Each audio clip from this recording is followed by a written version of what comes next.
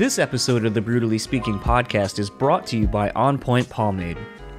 Keep your beard and hair looking on point with their line of pomades and beard oils over at onpointpomade.com. Use our code BSP15 at checkout and get 15% off your total purchase order. So thanks again to On Point Pomade for sponsoring our show.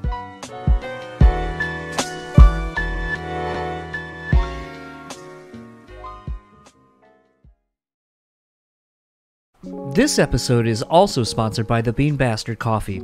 Head over to thebeanbastard.com and pick up any one of their delicious hand-roasted coffees. Coffee lovers will also enjoy their hand-cut and handmade espresso candles and soaps as well. If you're in the Buffalo, New York area, head to their store located at 448 Elmwood Avenue. And thanks again to the Bean Bastard for supporting this show. BREWtally Speaking Podcast is proudly sponsored by Rockabilia.com. With over 500,000 officially licensed items in their online store, you're guaranteed to find something you need. Use our code BREW and get 10% off your total order. Now on to the show.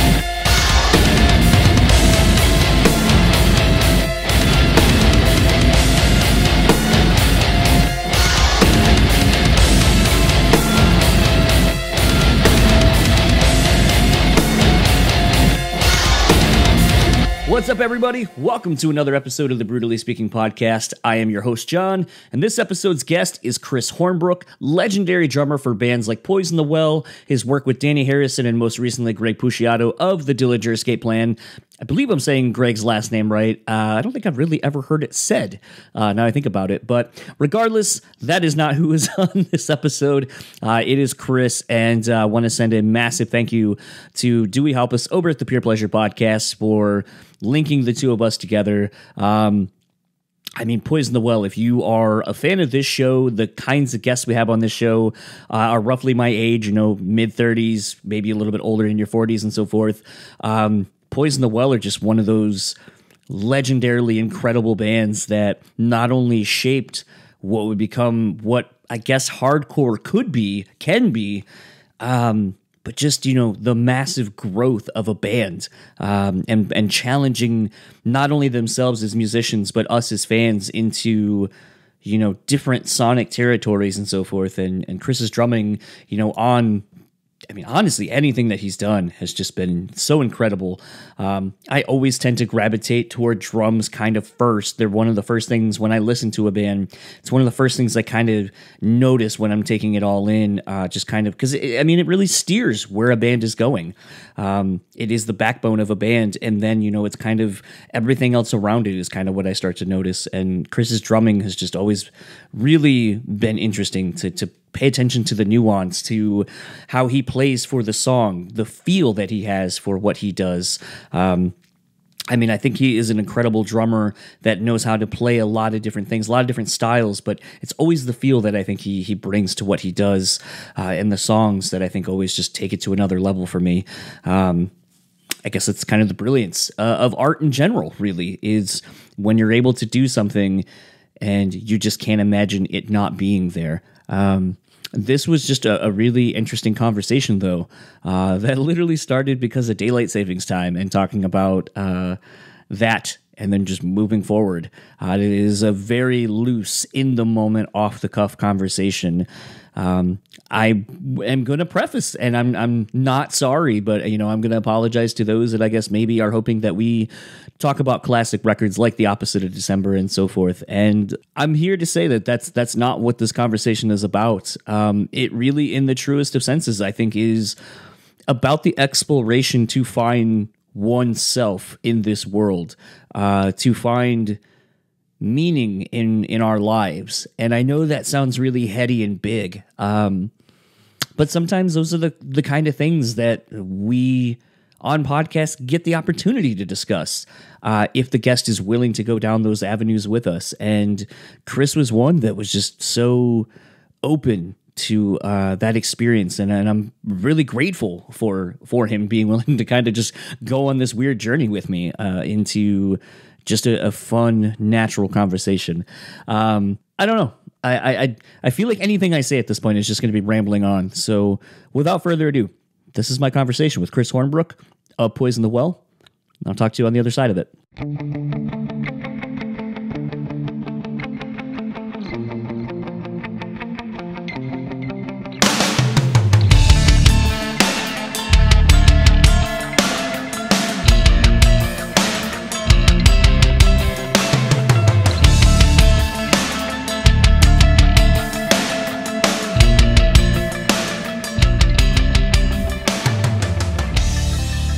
So you what time zone are you in?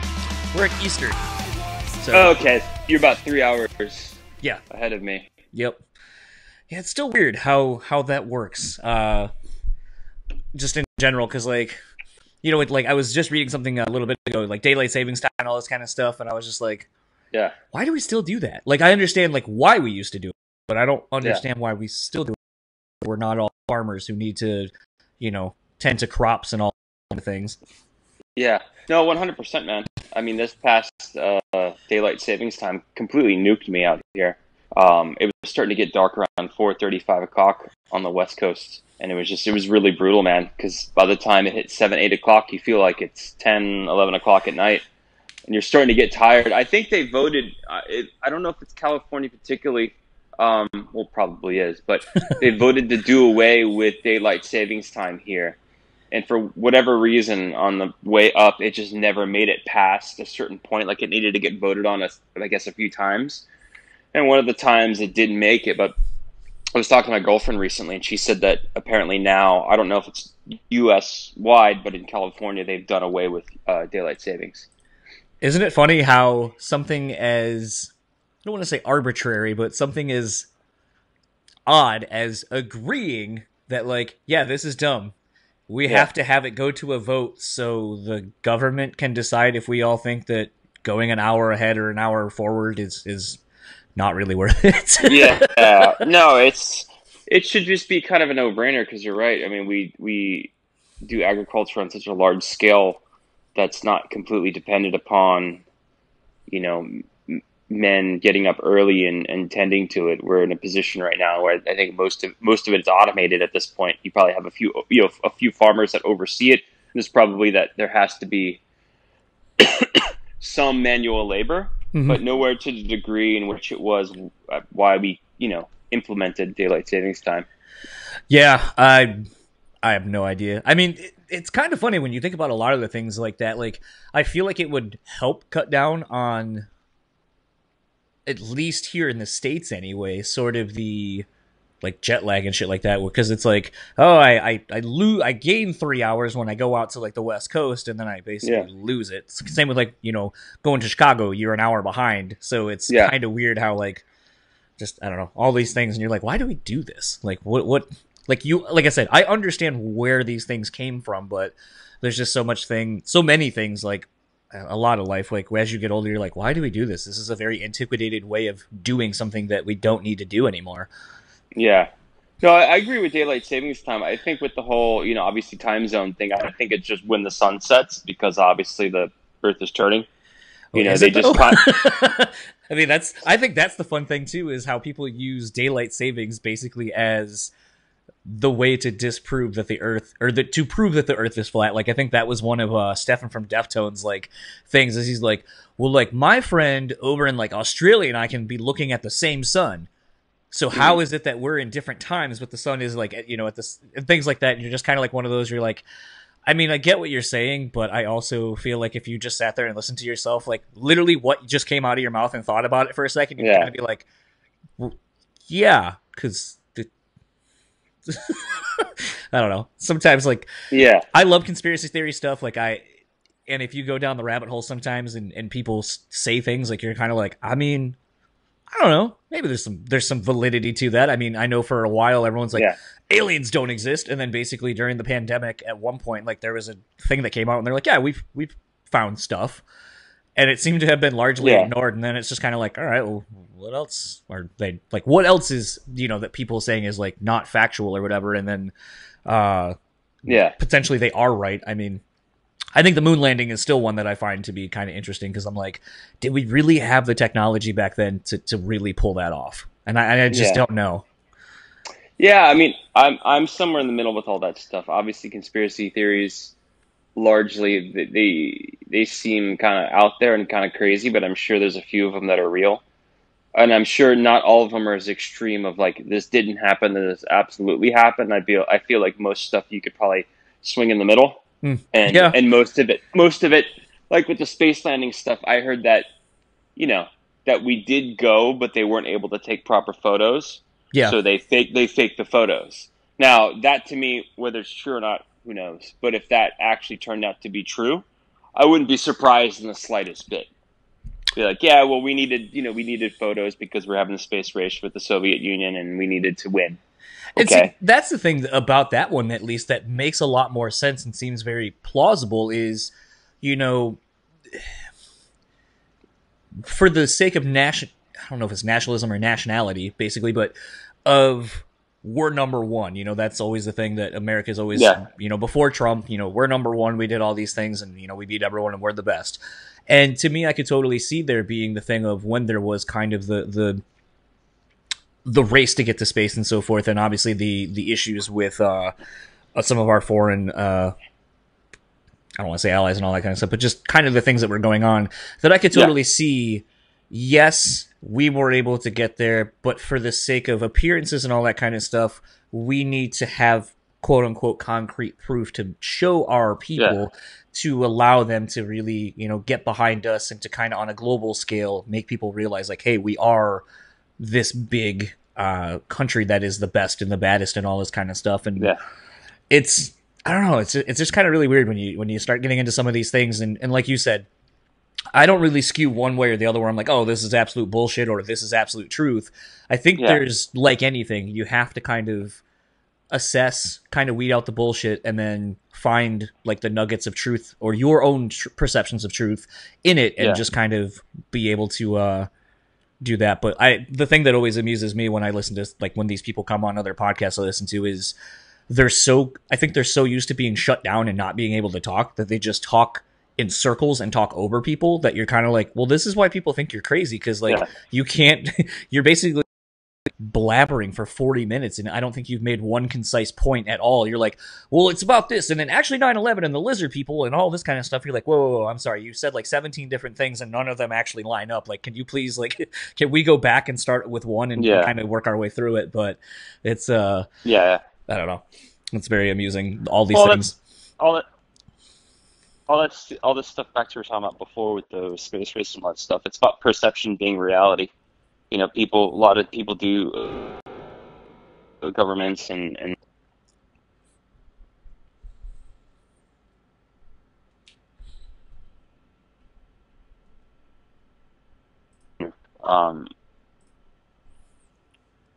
and then what you were saying in terms of like the lizard people, not lizard people, but the conspiracy theory people, they have their views, and they're not really into having dialectics. They're just into like wanting to prove that they're right. And most people feel that way. Like, most people make up their minds about stuff, and it's really, really difficult to change your mind. Usually, like, you have to go through a very traumatic event that shatters your belief system or your ideas for you to either find a way to sort of cobble it back together and keep going because it's all you know, or you kind of have to break apart your perception of things and be like, okay, well, I was wrong about this, and like I have to change my mind about that stuff, this thing or that thing or whatever, Well, I think the thing that's kind of interesting about that even is, and I feel like I've learned this a lot from doing this podcast almost for about a little over 5 years and having like almost 300 conversations with people. I've learned to be more of an active listener. Yeah. And I've also learned that a lot of people, when we're having conversations, actually are just waiting for their turn to talk. They're not actually listening. Yeah. And and it's kind of weird when you start realizing that the more conversations you actually have with people is you're like, oh, it seems like you actually don't want to talk to me. You want to talk at me. Yeah. And it's kind of interesting. Yeah, it's the difference between I was saying, a dialectic, which is like the exchange of ideas back and forth, and then just people just waiting for their turn to talk, or just like wanting to shout you down. Like, I don't have time for that sort of stuff in my life. I generally don't deal with people like that. I just usually state what I have to state, and if somebody's willing to have a back and forth, then that's great. I'll learn something, and then maybe they'll learn something. But if you're just talking to somebody and they just want to keep asserting their point, like, it's kind of pointless, you know what I mean? At that point, then you're wasting the most valuable thing that I have, which is my time, you know? It's kind of funny you bring that up, because, like, so I don't necessarily, I have talked about this on the podcast, but not in really any length necessarily, but I think that's been one of the interesting things for me in getting older and, you know, experimenting with certain drugs and stuff like that, especially like, you know, mushrooms and so forth. Yeah. And the little bit of like microdosing on acid I've done, like, it was interesting how as I've gotten older and doing this and people don't show up or they're late or whatever, I get increasingly irritated because I'm like you said, time is the one thing I don't have just an exorbitant amount of at my disposal. So when people waste it, I get really upset, especially when we've taken a lot of time to go, we're going to meet at this time. This is when we're going to, you know, all these parameters and so forth that we've set. And then that person basically can't uphold their end of it. And it always gets really frustrating. And I've realized, like, when I first did mushrooms for the first time, I became very oddly aware of time. And not just time as a construct, but, like, you know, the story I've told a couple of times is, like, you know, when I was with two of my friends and they were walking their dogs, like, in a park, we stopped because they had tiny dogs and they couldn't walk the distance we were going. And we had passed an old couple and a runner was in front of us and then ran past us. And I just kind of started laughing and they're like, what's funny? And I was like, so I know I'm tripping right now. Like, I'm in the peak, like, I'm at peaking right now, but I go, like, we're in the present, our present.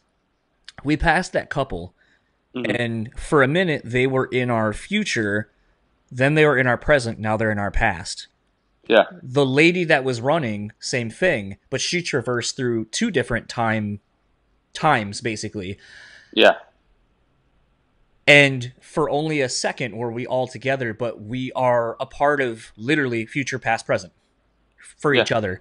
And I was like, and it's a very weird construct to kind of think about when you start thinking about it. And same with, like, when, you know, microdosing on acid a couple years ago, like, it was one of those where, again, I just kind of, like, it feels like everything kind of slows down and you're able to kind of be in the moment. And that's not something that I think I typically do. But also, while under the influence of some of these other things, I've become aware of, like I remember taking, and I don't know what it is or what it was. A friend of mine bought something off of, basically through 4chan, bought this plant additive from overseas. And if you just so happen to ingest them in different mixtures, you would have various things. But basically, it would take you to a peak, like, within 2 minutes. And you could keep that peak going as long as you wanted. So then it becomes a thing of, really, and this is the thing I took away from it, but self-control. If you can feel good all the time, at some point you need to realize in that situation of, like, I need to not be at the peak. I need to not be feeling the best that I can and experience other things. I need to experience the come down and just get off of these things. But it really is a testament of self-control, and if you really have any. But it became a thing where I was dating someone and I was starting to hang out with my now wife. And I remember being like, this person that I just met came across town to hang out with me on a random Thursday. I haven't even seen the person I've been dating for over a year, and they live 5 minutes away from me. I haven't seen them in a month and a half. Yeah. Again, going back to time, like, I was like, I don't think I want to spend or waste any more of my time to be with someone who clearly doesn't give a fuck about me when there's this other possibility of something really awesome. Yeah. So I think the drugs for me kind of basically made me go, I'm worth more than what my current situation is. I'm going to pursue this other thing and see what happens. And now I've been with my wife, married for almost 6 years now, and been together for about 11 and a half. So it's one of those where it's like, sometimes, like, these things when people are like, oh, it's drugs and you're just getting fucked up. It's like, no, if you treat them with the respect I think that they deserve, and you don't do them all the time, to kind of, I think, lessen some of the, what it can teach you. I Yeah. definitely think that it's something I think everyone should experience, because I think it teaches you so much more about yourself beyond Yeah. yourself. And even starting, having gone through therapy in the last couple of months, it's been interesting, because even though I wouldn't say that the therapist, at least mine, would maybe advocate like, yeah, go ahead and take shrooms and kind of find yourself and explore. I think because I've had those experiences, and then when my therapist is kind of basically unlocking things for me where I go, oh shit, I never thought of that. Yeah. Perspective has been changed, and I think it's allowed me to really kind of take a lot of things from all of my experiences and just make better life decisions and be more informed as a whole, I think. Or Yeah. more receptive to be informed, I think. Yeah. No, that makes a lot of sense, man. I obviously you touched on a lot of things, but I totally get that in terms of like going back to what you're saying about time, that we constantly live on the edge of the past, the present, and the future. And yeah, like what you were talking about in terms of when you were on shrooms and you were just sort of this realization of, people's different realities and their sense of time all kind of converging, and you're existing with people at different points. It's interesting because I had an experience where I took shrooms, and kind of when it was peaking really hard, I interpreted, because I was in Las Vegas at the time with my girlfriend, and I was it was a realization that we're all just kind of like little mini universes, I guess, little mini like planets. I don't know how you'd say it, but we're all just kind of converging together and existing. And there's these different realities, and there's these different like little solar systems that are kind of moving around when you think about a couple, and if they have kids or just a couple or whatever, even just somebody by themselves.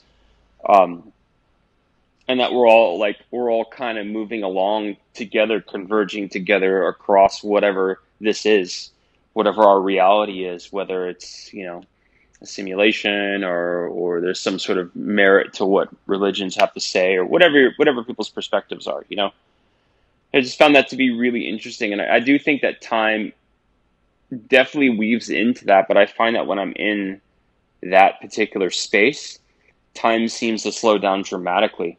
So then I guess that's another question, is like, what is time? You know what I mean? Because it's all subjective perspective, right? I mean, we could measure it objectively, I guess.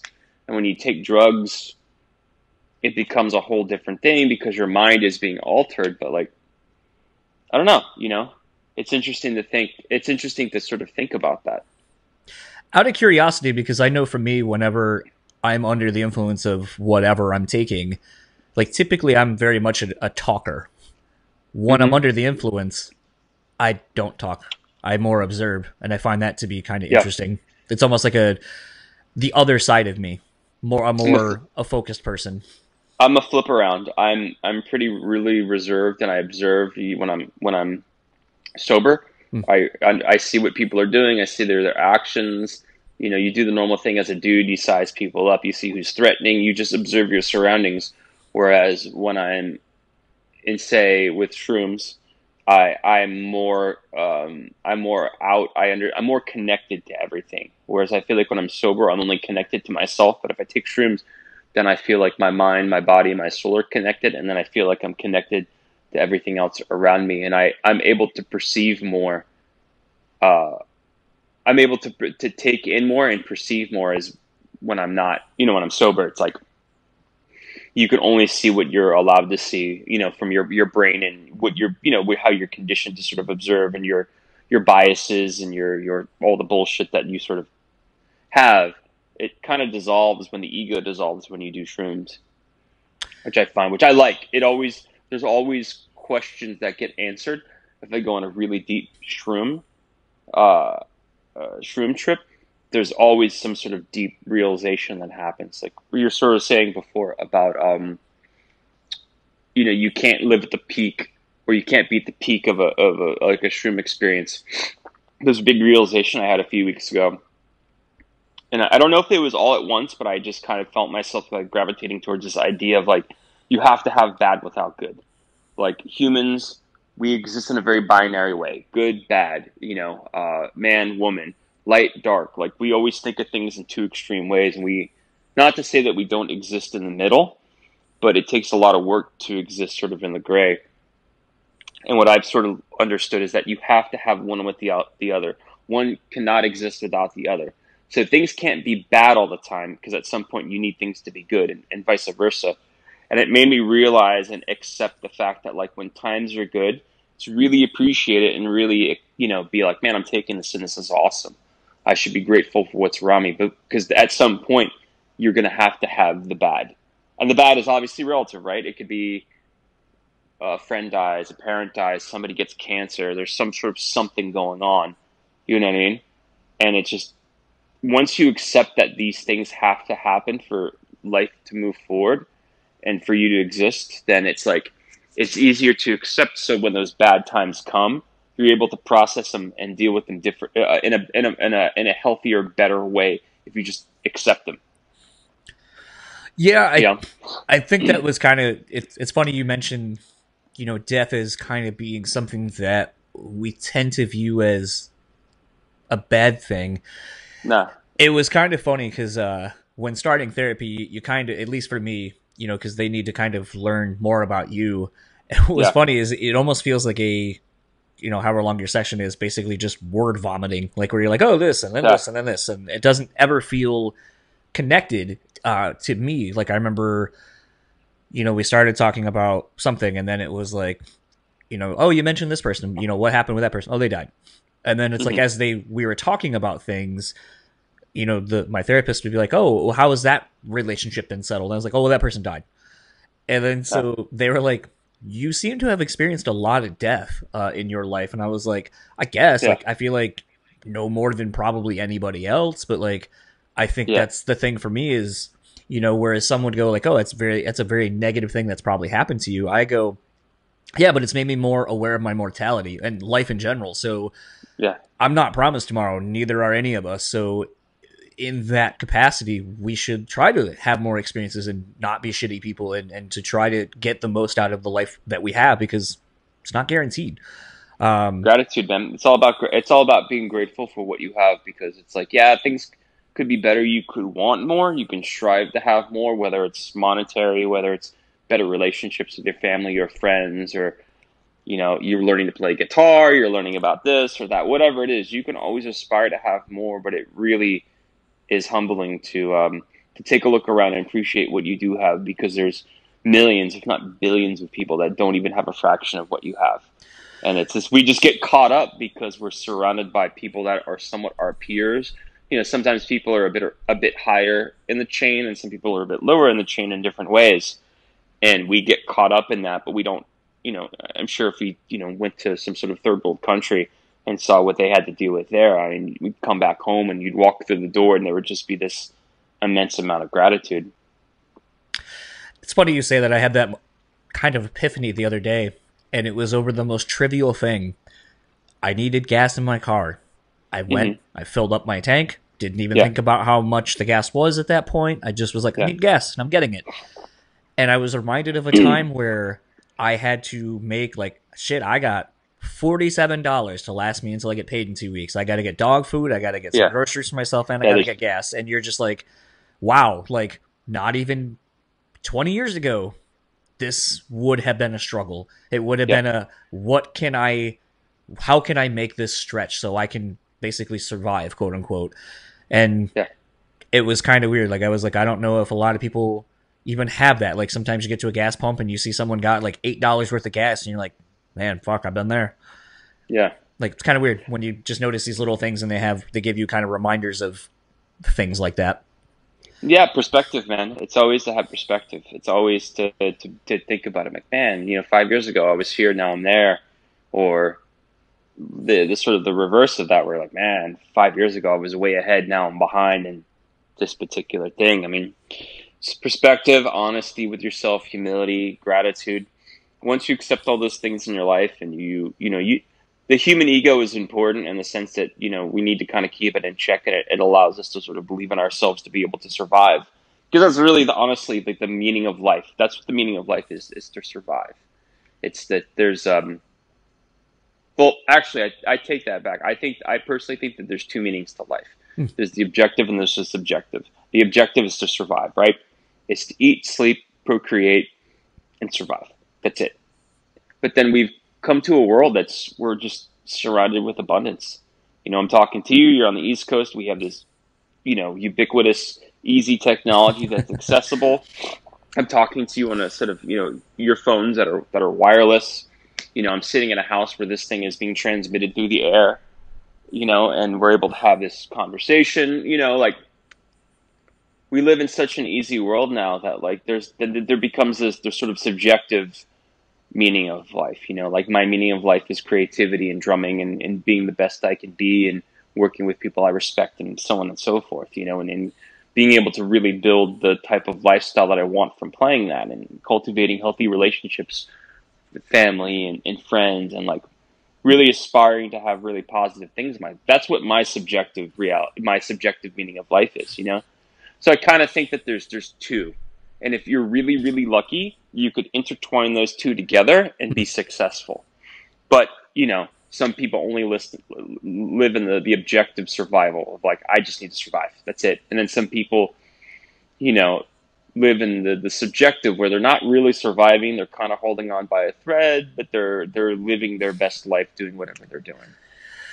And it's interesting. You know, it's interesting to really think about things like that, because, you know, everybody's like, what's the meaning of life? It's whatever you give it, blah, blah, blah, blah, blah. I'm like, yeah, not really. Because there are basic markers that you have to hit. You have to survive. You have to put food in your body. You have to pay a mortgage or a rent.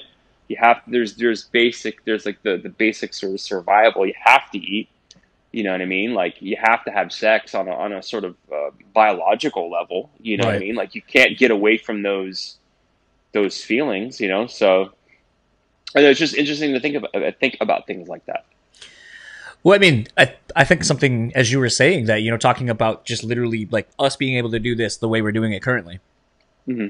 I think in the last, well, I mean, I guess it's been, 15 months or so about a year and a half, roughly, of us not being able to do things in person and having to rely on the technology we've had, but probably didn't utilize probably the way it was really meant to be, as opposed to how we use it. Or neglected, I should say. And I think that's been kind of the interesting thing for me, is, like, noticing how, you know, because I've been doing this way basically the whole pandemic. Where a lot of people were not getting that one-on-one interaction with people, or even with strangers, you know, going out to have common experiences, you know, at restaurants or bars or whatever. Mm-hmm. I realized how fortunate I was to have this and have built it in before the pandemic, because, you know, I would walk away and be like, man, I had a really great conversation with whomever.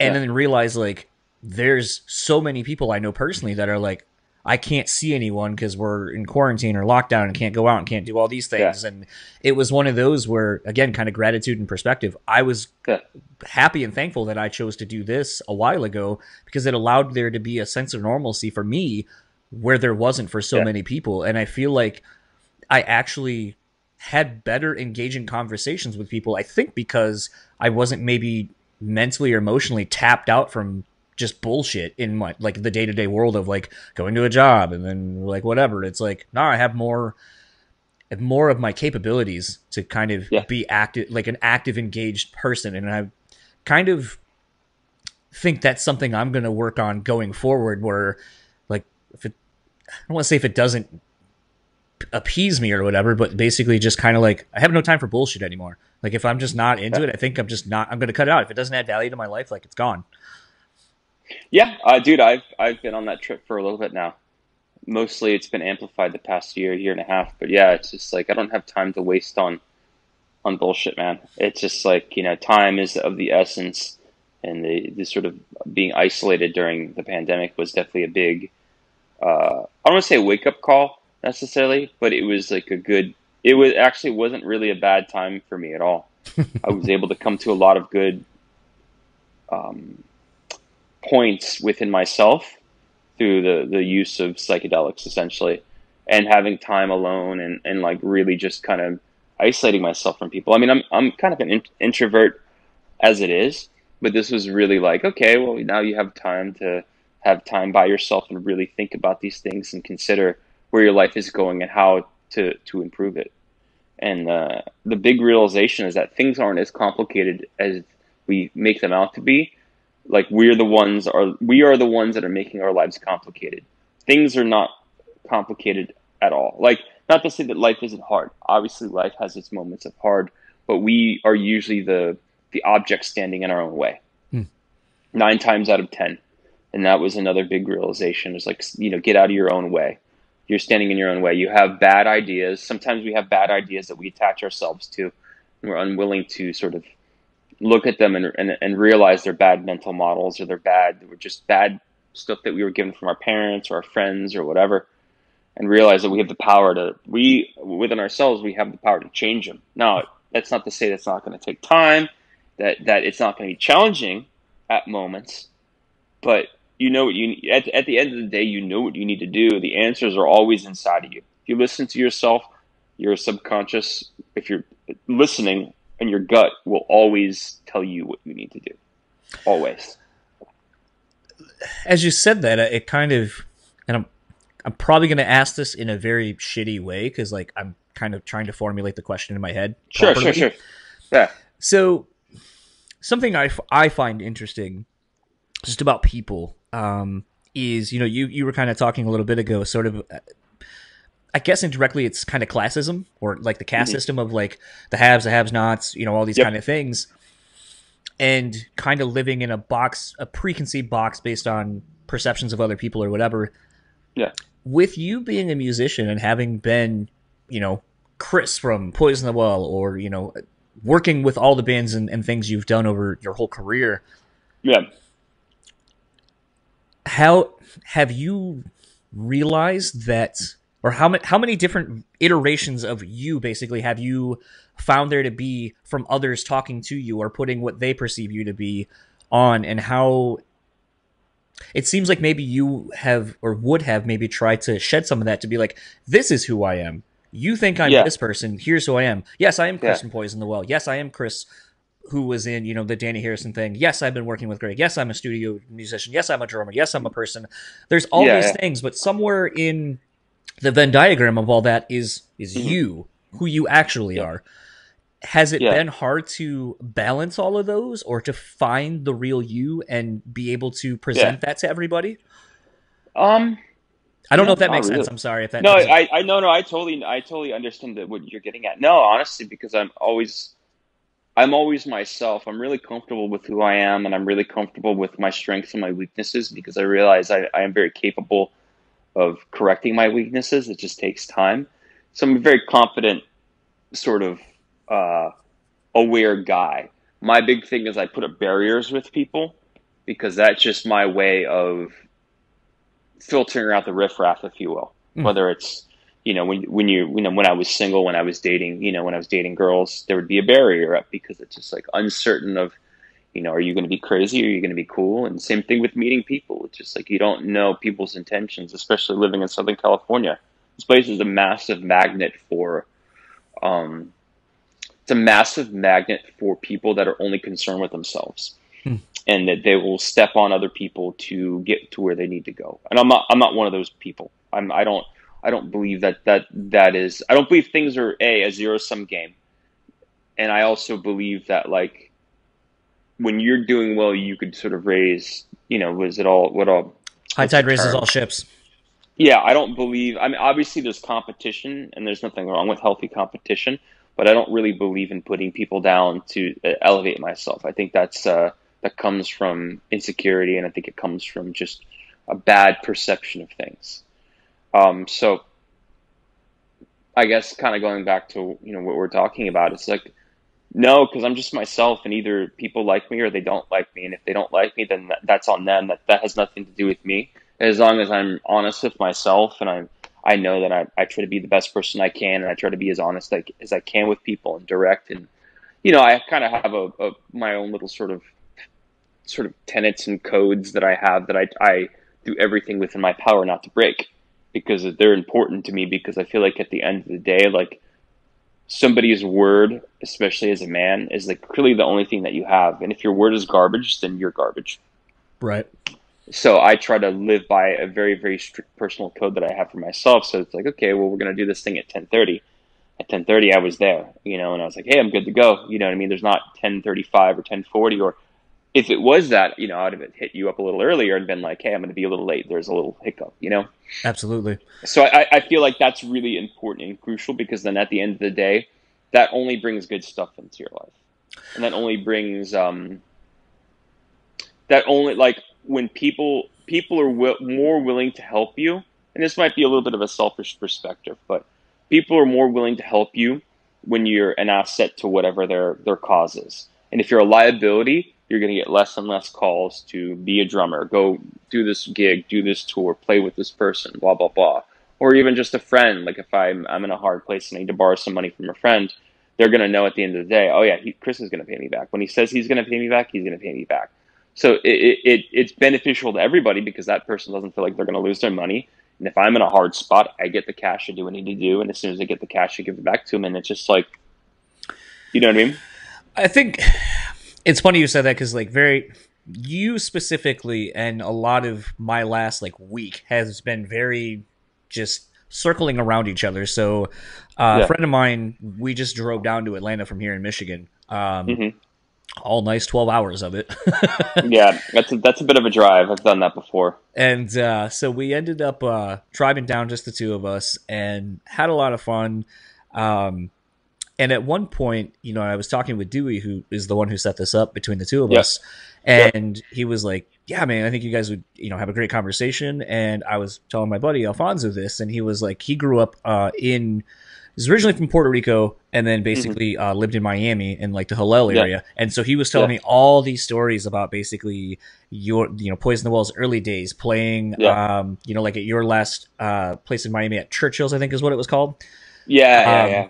And then basically like how that place has gone out of business due to obviously what's been going on. Something I think called the Club Q. I think he said it was like a pool hall or something. Yeah, that was the spot back in the day. Like that was the most consistent spot to have like punk and hardcore shows, because everything else was like either too big but that was like the spot that was in the city that I grew up in. So it was kind of funny, like him kind of reminiscing about him being a young kid trying to like get into bands and so forth, like actually being in a band and then going to see you guys and all this kind of stuff. And then, you know, as I was kind of thinking about my own relationship with, you know, your music and so forth. And, you know, like my wife and I going record shopping one day and she was like, oh, I just found like the reissue of The Opposite of December and Tear from the Red. And conversations about going to see like you guys and, you know, hardcore shows and stuff like that. And it's just kind of funny to think about how, even though like you and I up until right now or a few days ago had never met, had never talked, that we're able to have interesting conversations because of, you know, just the time we grew up and so forth. And, you know, correct me if I'm wrong, I think you just turned 40 very recently. I turned 40 about a month ago. Yeah. And so I'm approaching 40. I'm going to be 37 in a couple of months. And it's one of those that, you know, in my group of friends, you know, a lot of us are talking about getting older, and it's interesting to see just the difference in how we're approaching aging. Like my wife's like, oh, I hate getting older. And other people are like, I'm terrified to be this age. And, you know, like I was telling someone last night walking the door at the bar, you know, they're like, how old are you? And I was like, oh, I'm this age. And like, oh, you know, you're getting close, and so on and so forth. I was like, yeah, man, I can't wait to be 40. Like, I'm ready for 40. I'm ready for all those things. Yeah. And someone was like, why are you like ready to be 40? Like you have more years to go. And I was like, cause I feel like you once you hit certain milestones within reason, you have to earn it. Like it's age is one of the things you have to earn. Like you can't just level up. You can't just be 50 one day. And essentially I feel like you have to have grown in some capacity as a person, like especially if you have a good life, you know, as you were kind of saying, what is the objective or subjective of being alive in our lives? And I feel like I have a lot of rich experiences. I've especially, you know, since being with my wife, getting to travel, getting, you know, having a lot of the same close grouping of friends that I've grown and had experiences with. And to kind of tie up where I was going with the financial thing. So the other day when we were in Atlanta, I was like, I wanted to go to the Hawks game. I wanted to go see a playoff basketball game. Had never seen one. And I asked my buddy, I was like, hey, like, I know that's the day we tentatively are trying to leave. Can we go to this game? Would you mind going with me? And he goes, yeah, man, I don't have the money to go. I was like, fuck it, dude. I'll buy your ticket. I want the experience, and I want to experience with somebody else. So fuck it.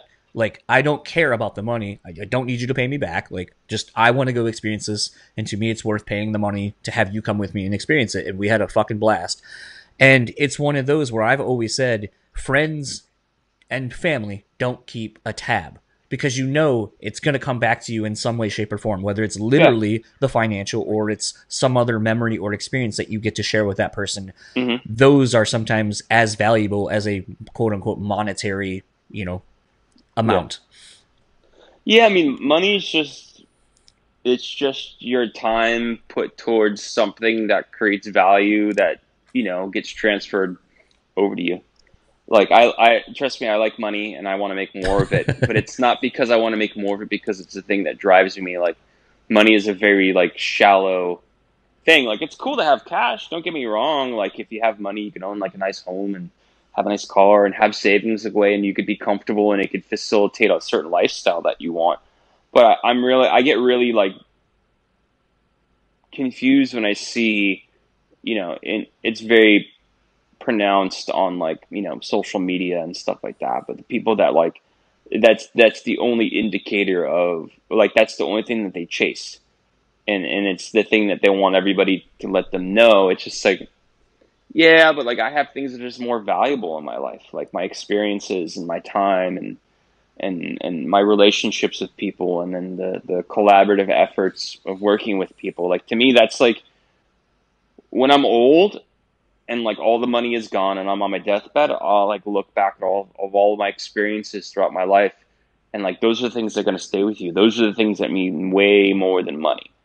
You know what I mean? And, like I said, trust me, dude, like, I'm all about making cash. I'm all about having money and, like, being like, cool, like, I want to go buy this really nice car. Like, cool, like, I want to do this. Like, well, let's go on this vacation. Like, man, I want to buy this. Like, I'm not saying that there's anything wrong with that, because that's nice.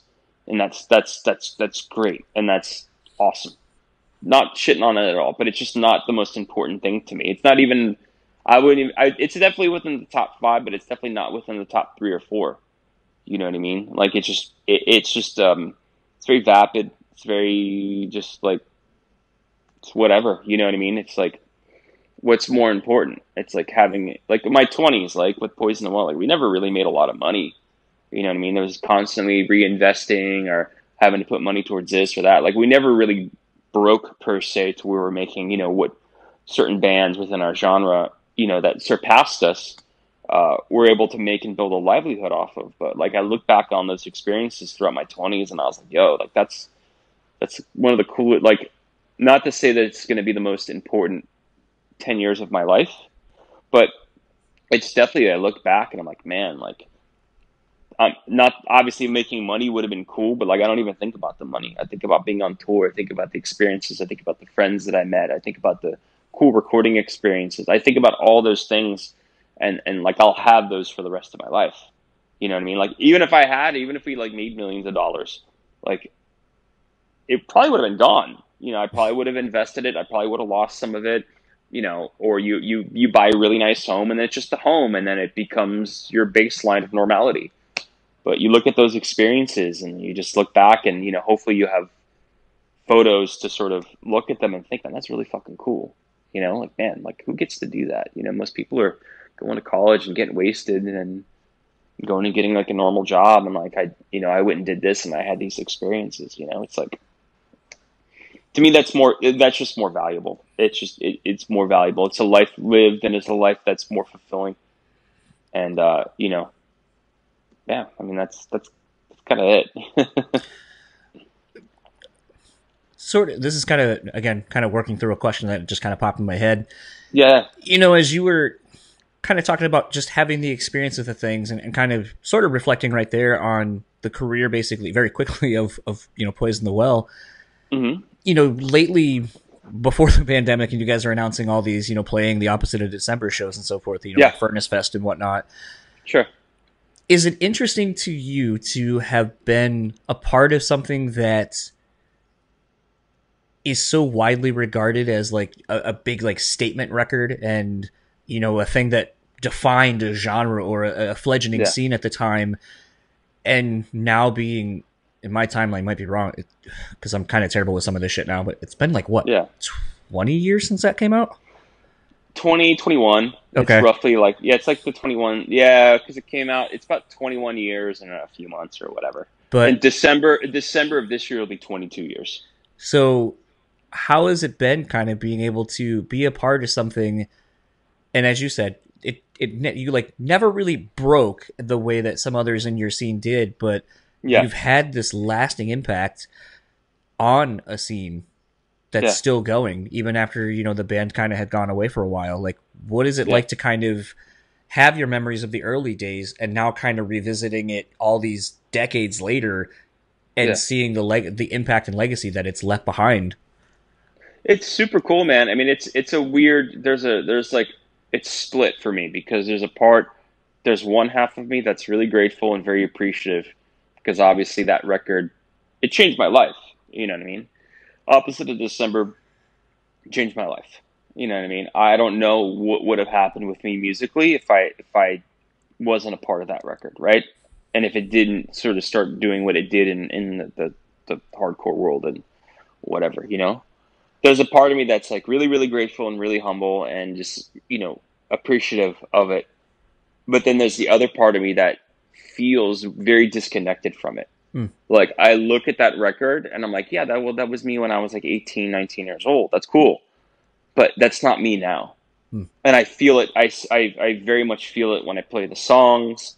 I feel it when I have to get ready for those songs because they're of the stamina of a 19-year-old dude, and I'm 40, so it takes a moment to kind of put those shoes back on, so to speak. But I mean, to be quite honest, it feels like a different life. Like, I don't listen to that record. When I listen to the songs, yeah, it's cool, but it's not what I listen to now. My skill set as a player is like light years away from where I was back then. So it's this weird mixture of feelings of like, man, I'm really grateful, and like that record has done a lot for me, and it contributed to a lot of my life in a lot of positive ways. But then there's the other part of me that just like, it feels like a family member that like you met or you knew when you were like a kid and they disappeared for 20 or 30 years and you're seeing them again and you're connected to them in some way, but you don't know them because you're just so far removed from it. You know what I mean? And that's more recently, that's kind of more how I've been feeling about Poison the Well in general. Like, I am immensely grateful to have had the experiences. I'm still very close with Jeff and Ryan. You know, they're like brothers to me. And, but there's a part of me that's just like, there's a part of me that feels like I need to move on from it. Like, it had its time and its place in my life. And I feel like there's a part of me that feels like I'm overstaying something. It's a very intuitive gut feeling. That's not to say that, you know, playing shows every once in a while, that's cool. You know, that's always fun, and it always allows us to go do things. We can make a little bit of money. We can have great shows. But in terms of like the avenue of making music, more so recently, like the past, you know, month or two, it feels like it really feels like I kind of need to let go of it. Like, I'm not really interested in making new music with Poison the Well anymore. Maybe that'll change. I don't know. But as of this moment, you know, because I'm never going to say never, because you just never know. Right. But it doesn't excite me. It's like, it's a point in my life that, you know, allowed me to grow and allowed me to develop the skill sets that I have now that allow me to work with, you know, very, you know, respectable people creatively, you know. But I don't know if it's something that I feel like there's a part of me that feels like it's going backwards. You know what I mean? Well, so it's kind of funny because this sort of mirrors a conversation I had a couple years ago with Corey from Blood Has Been Shed. And talk about a dude that like no one had, like, I remember doing an interview with Howard, and basically I just talked about Blood Has Been Shed because there was a lot of stuff that like that was one of the bands that didn't exist when these kind of things happened, and interviews really weren't aplenty. So they were kind of in that era where it's like, who the fuck knows about this band or what was really going on, because they didn't say anything, and then they basically went away when Howard and Justin joined Killswitch. And was one of those things, like, I remember asking Howard questions. He's like, man, you got to ask Corey those questions. And then he was like, but good luck, because he's busier than me and doesn't really, he's even less on social media and shit. And then through divine intervention, whatever the fuck, his kid found that interview on YouTube and was like, oh, it was really cool hearing you talk so positively about my dad and his music. And I go, yo, I sent Corey a message like years ago on Facebook. Tell your dad to see that message, and if he wants to come on, Love to have him on. Like Yeah. 2 days later, Corey emails me, and then we did like a almost 2 hour long chat, basically just kind of talking about the legacy of Blood Has Been Shed, even though a lot of people may not be aware of their legacy and their impact, basically, of kind of playing a very heavy, chaotic, discordant kind of style of hardcore or whatever. And and then I was like, what happened with that record that you were sitting on that was supposed to be the follow-up to your last record? And he goes, oh, it's like done in various stages and so forth. But he goes, I made the joke back then that I feel like we're like 10 years ahead of what's current. And he goes, I don't know, maybe now's the time to put it out because it'll be right where it needs to be. And maybe that was kind of the thing all along, is that what we were doing not that it didn't feel creatively fulfilling, but it felt like, you kind of get to a point where you're like, why are we doing this? Like it's not financially fulfilling, and there's a lot of other things I'm having to sacrifice that would possibly be more fulfilling to me in my life. Why do this? And I kind of wonder, as you were saying that, and something I kind of had talked to with Corey in email after our conversation, but it's like, with so many people, and this isn't a slight against the band, because I love Poison the Well's whole discography. I love the growth that you guys showed moving forward at all times. But I feel like the thing that's got to be hard for you as a creative and as a musician, it's got to be hard to have people look at what you did as a whole and kind of focus it in the very beginning, and always be looking backwards. Yeah. And so to me, like, where you're saying, like, I don't know if I want to do a Poison the Well thing, I wonder if it's because tentatively your most recent experiences with it have been doing older things, not being able to do something new and putting you into it now, where you can go, man, I love the new stuff we're doing because I get to really showcase everything I've done and kind of bring you on this sonic journey with me. It's always looking back, and I could see that being a thing where you're like, I don't want to do that anymore. I already did that. I'm also not an ultra nostalgic dude. Like, I do have moments where I look back and there's gratitude and I think about things, but like I don't really live in the past. I live in like moving forward. So to a certain degree, I mean, but there's another part of me where it's like I'm doing stuff currently that people are interested in. So it'd be one thing if like I wasn't really musically active and I wasn't able to put forth me now. But I am in various different ways, and I'm really grateful. Like, some people from the sort of the Poison the Well world are aware of it, and some stuff they're not. You know what I mean? Like, working with Dhani, he's a great dude, but there's not really a lot of crossover. But then working with Greg, because obviously both our bands were around the same time and had our own sort of impact on music and had toured together. Like, there's a lot of people that like Poison the Well that will listen to Greg's solo stuff and realize, I'm playing drums with him, and that this is, they'll be like, oh, that's cool, like where he's at now, So I feel fortunate to have that outlet and still be working with, artistically credible people and still being able to sort of do that. But it's not really so much, it's not so much people in the past with Poison the Well. It's mostly myself. I just feel like I'm going, like, we're going to be playing opposite and stuff like that. And I'm having to get my feet back in the shit because I don't really play a lot of double bass anymore. I've transitioned more into like a musical feel pocket guy. And like the stuff that I play with Greg is a lot about feel and my feel for the music and the sort of compositional aspect of it. It's not about playing blistering fast double kick stuff. So, my left foot is really, really out of shape. And it seems like whenever I'm not doing Poison the Well stuff, it kind of falls by the wayside, So it's more stuff like that where it's just like, it'd be awesome just to be able to play that stuff and just kind of snap into it. But it's kind of far removed from my current skill set. So it's like, it requires months and months of getting stuff back into shape, which is a little like going back to the whole time thing. It's just like, do I really want to dedicate time to that all the time? Do I really want to do that? Obviously it's different. We have 2 festivals coming up where we're playing opposite, and we'll probably play it at a few shows, and that's cool. It's not just for one thing. It's going to be for like several things, which is cool. But, I just have a lot to sort of think about, but my gut is kind of telling me it's like, it's time to move forward. And not to say that I'm not the sort of the idea of writing new music has been talked about a lot with us, but it's just we could never get everybody on the same page. Everybody kind of lives in a different state except for Ryan and I. Ryan lives in Los Angeles, but it feels like our energies are focused elsewhere. Ryan's busy with what he's doing. Jeff's busy what he's doing. I'm busy with what I'm doing. Our bass player Brad's busy with what he's doing. Boys have all worked in the past, mainly from my perspective, because we made it our priority.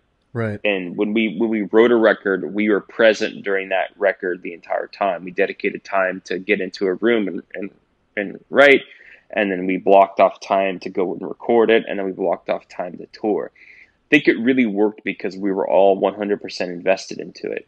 The times that we've kind of went to go do it now, it doesn't feel like it feels like people's priorities are in the other place, which is totally fine, but it just doesn't feel right. It doesn't feel like we're all in the same space at the same time. And that might change. My attitude might change. My feeling like I have to kind of move away from this completely, because I never really fully moved away from it.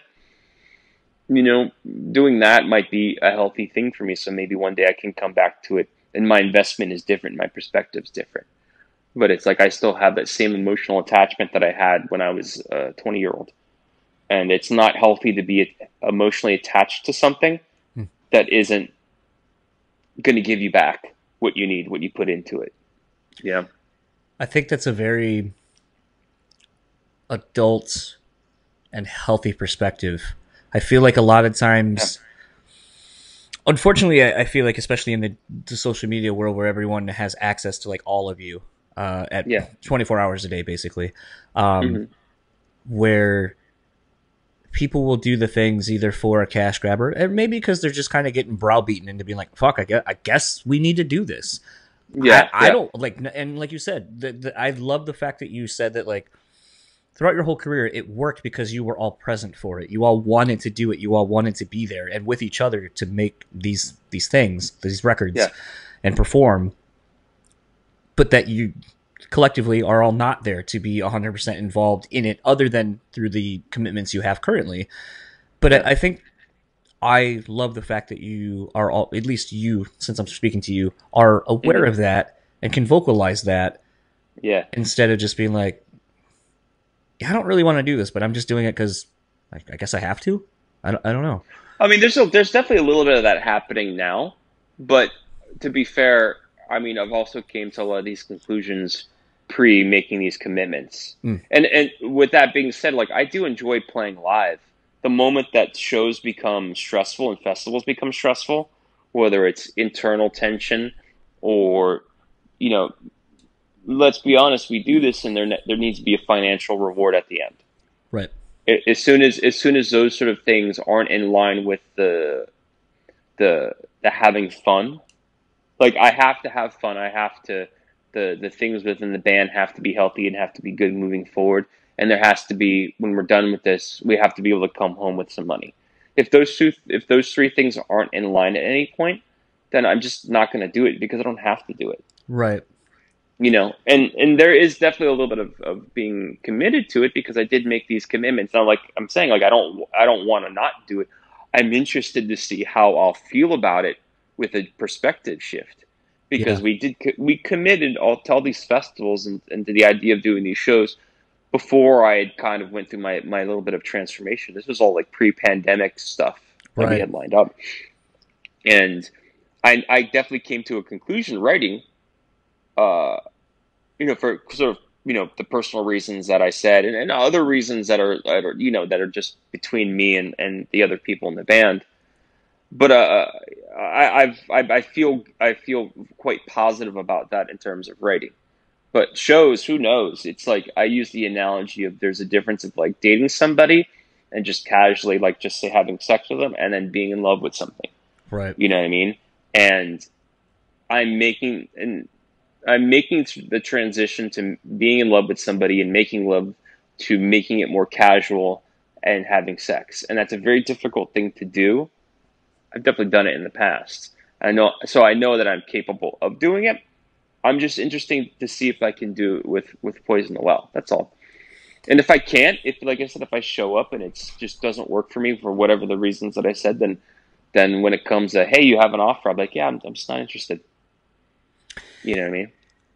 I unfortunately have a date with my wife in the next probably 10 minutes. We're going to go out and have a brunch and all that kind of stuff. Oh, nice. I could talk to you so much more. I would love to have you back on and just shoot the shit Yeah. again. If you are game when you have free time, because right where you kind of left right there, I'm like, oh my God, there's so much more we can go down right there of being kind of emotionally connected to something versus physically connected in a romantic sense. And just, again, like right there, I was like, ooh, I could really go on for another like 30, 40 minutes on this topic. But you know, kind of speaking to boundaries and knowing, you know, all these kind of things, I'm trying to find more of a balance of doing this, spending time with my wife, and actually carving out time. So no, totally, man. Put a pin in it for right now. Cool. Where can people find you or anything that you would like to plug online? I mean, just social media. I have a few different types of handles because obviously people take whatever, you know. So I just go, if people want to get a hold of me in any way, just go to chrishornbrook.com. It has all my social handles there, like the, you know, records I've played on, videos, just the whole thing is up there. So if people want to, you know, follow me on social media, then they can get to me through there. Awesome. Well, thank you very much for taking the time this morning for you, this early afternoon for me, and very much appreciated for the honesty and openness of doing this, which is why I really wanted to talk to you, because I know we would have a fun, open conversation about just a lot of things. So much appreciated. Let's do it again down the road, man. I'm totally down. Awesome. So that was my conversation with Chris Hornbrook. That was one where when we were done recording, we talked for a few more minutes, and, you know, I thanked him for taking the time and all that kind of stuff. And we just, you know, had a kind of carried on the conversation a little bit, and he's definitely going to come back. There was, you know, right at the very end of what he was talking about, I honestly had to catch myself because I was like, oh, fuck, we could go for another like 30, 40 minutes just on that alone. But sometimes I think it's good to know when to kind of cut something off and save it for, you know, another part. You know, it kind of actually really mirrors what I was saying when, you know, I had taken this substance and basically it takes you to your peak like immediately, and you can stay there as long as you want. And it's really an exercise in knowing that you can't live there forever. Like, you can't just be at the best moment forever. That sometimes you have to have the come down. You have to have the opposite things happen to really enjoy. Like, you know, as Chris said, you know, kind of the light and the dark. You have to have the good and the bad to appreciate when things are good, to appreciate when things are bad, that it's not always going to be that way. And conversations can be like that as well, like where sometimes you know you need to cut it off and save something for the next time, you know, and I'm really looking forward to having Chris back on down the road and just kind of seeing where that conversation goes. The other thing that I love about more of these kind of spur of the moment conversations that we've been having over the last few months on the podcast is that they charge me in a way that, like, I leave my room when I'm done talking to these people and I take forth some of those experiences, some of the parts of the conversation that I had with somebody, and then it manifests into other conversations or experiences I have later that day. And it's just wild how, if you are able to be in tune with your own life and just kind of things around you, how that can happen a lot more, how your body will just kind of pick up on some of these frequencies, I guess, that the world's kind of putting out there. And I know this is a very kind of heady episode as a whole, but sometimes when, like I said in the intro, when you get someone that's kind of willing to go down these avenues with you, it's really interesting to just kind of explore that space and learn about people and each other, and learn that, you know, you are not alone with these thoughts or these experiences aren't just yours. I think that's kind of the thing as I get older, when we talk about some of, you know, some conspiracy theories and things like that. I don't have as much knowledge as maybe somebody else that might be listening to this even, but I want to kind of talk more about these things and kind of work my way through some of these things with others if they're willing to kind of get a sense of what is out there. And I think that's kind of the fun thing that I've been doing with this podcast lately. I also want to say having another really enriching experience because actually when I got done doing this chat, I went down to Kalamazoo to reconnect with an old friend I hadn't seen in probably 2 years, a former coworker of my wife's, and just kind of getting to hear the experiences he has had traveling for his job, being a consultant, and just all that kind of stuff. It was really great, kind of having a sense of bonding again, just the continuation of that sharing of ideas and so forth over a meal. And it was one of those, like we went to my favorite Chinese restaurant, which unfortunately here in Grand Rapids, we don't have good Chinese food. So we travel an hour back to where I grew up in Kalamazoo, and we go to this one Chinese place. And there's something about the tea that this place makes. And I've always wanted to get it, but I didn't know if they sold it. And I just always forget to ask because usually at the end of the meal, you're like, all right, it's time to get out of here and go. And so my friend actually had bought me, they sell the tea. It's loose leaf as well, which if you know the show, I've been talking about wanting to get loose leaf tea, but I'm always paranoid about it a little bit because it just turns into this whole thing of oh, you got to buy all these things and it's a process. And but my buddy bought me the tea because I'll drink a whole pot while I'm there eating a meal. And I have been loving being able to make this tea when I'm at home. And over the last handful of podcasts that I've recorded, I'm always drinking it. And it's one of those where it's I kind of have refallen back in love with tea and, gotten over my fear of making loose leaf tea because God, there's just so many things you have to do, it's like coffee or, even beer. If you get into making beer, there's just so many things that you think it's just so daunting. I don't even want to get into it because I'm afraid of the new experience. And I just want to say I've really enjoyed having this tea. I actually have it right here. Like I said, I'm enjoying the shit out of this. It's just got a really nice balanced tea flavor. I want to say it's more in line with a black tea if I had to guess. But I'm still really new to a lot of this side of things. But I really feel there's something super inviting about having tea and conversations and stuff like that. And it takes me back to going to coffee houses and so forth and just sharing ideas with my friends and getting to know strangers who would become close friends. I know that's a really long-winded thing to kind of talk about this beverage, but like I said, I've just really been kind of enjoying more of a communal space with people and getting to talk with people about bigger ideas. There's some other things that, I will share when the time is right. As you heard last week in the episode with Nathan Mowry, I shared a documentary idea that I'm still currently working through that kind of talks about that, the shared communal experience of, beer, music, art, and all these things. And that's kind of very much what this conversation with Chris was about too. Was just a very interesting experience. So all of that said, this was a really fucking great episode. I really hope you enjoyed it as much as I did. I'm going to wrap this up. I know I've been blabbing for a little while now. If you would like to keep up with Chris, it's simple enough. ChrisHornbrook.com is your landing page for everything you need to know about Chris. Facebook is Chris Hornbrook. Instagram is Chris Hornbrook Drums. And Twitter is Chris_Hornbrook. And that's the easiest way to keep up with everything he's doing. He has drum videos. Just go to the website. Same with us. BrewSpeakPod.com is the landing page for everything this podcast. Anything you need to know about us is over there. And all of our sponsors are on there as well. Run through those real quick. The Bean Bastard, head on over to thebeanbastard.com. Pick up some delicious coffee. If you're in the Buffalo, New York area, go check them out as well. They have a brick and mortar store, as you heard in the beginning of the episode. On Point Pomade, keep your beard and hair looking on point. Use our code BSP15. Take 15% off your total purchase order. And last but not least is Rockabilia.com.